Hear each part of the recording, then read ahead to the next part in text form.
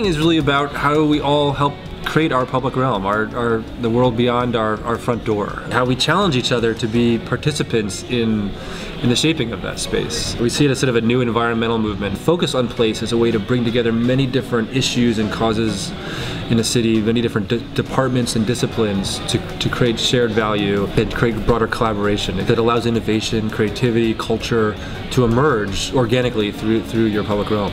Placemaking we see as a form of community organizing. It's facilitating, it's bringing together people, challenging and empowering communities to get involved and take ownership and responsibility for activating their public realm. You know, the way I always see placemaking is that it's a tremendous chance for people together to move to a better future, and it's about public space, acknowledging each other in public space.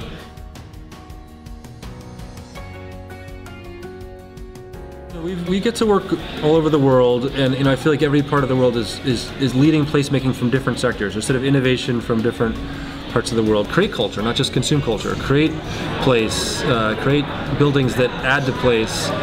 Culture is power, and how cities create culture through public space is key.